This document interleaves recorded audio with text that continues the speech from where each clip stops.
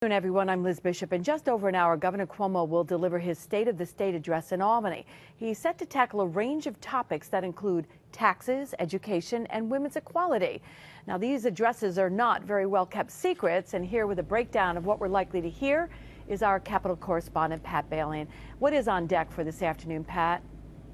Well, Liz, of course, every year there's a myriad of things that's inside the State of the State address. And as you mentioned, uncharacteristic of the governor, a couple of things that came out earlier this week by the governor. Two big things. One, his plan to freeze and cut taxes in New York State. And two, how he's going to spend the federal relief aid to rebuild New York State. Now, the governor earlier this week, when he held two separate press conferences on those separate issues, said that they were so large that he didn't want to bog them down in the State of the State. He wanted to get the message out there a few days early to get his plan out there to explain it to the taxpayers and, of course, the legislature, who will have to approve all of his proposals later on today. As far as the tax cuts go, we'll give you a quick refresher. He wants to freeze property taxes for homeowners who live within cities whose mayors stay within the 2% property tax cap, and have a plan to consolidate services in the future. As far as the relief aid goes, that's why Vice President Joe Biden was here yesterday. He heard a presentation on how the governor and the state is spending all of their money.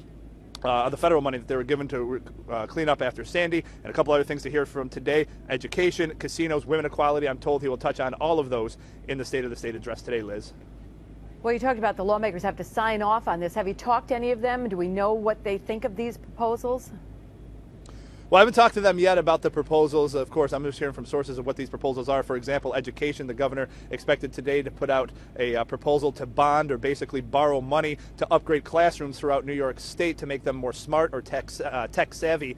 Again, everything that he proposes in the State of the State needs, for the most part, needs legislative approval. And as you've seen in the past, of course, there's always, at least at the 11th hour, at the end of session, there's always a deal to get things done, whether it's the full governor's proposal or whether it's a watered-down version. So it'll be interesting to see what he proposes here today, and then what actually gets done at the end of session, which this year ends the second week of June, because the third week of June is now the congressional primaries. So the legislature are going to have 55 days this session. And of course, we'll continue to keep you updated throughout the whole day about the State of the State, Liz. All right. Well, enjoy yourself, and we'll look forward to more as the day goes on. Thanks, Pat Bailey. And you can follow Pat on Twitter. He'll be tweeting about the State of the State as it happens. Find him at CBS6 Pat.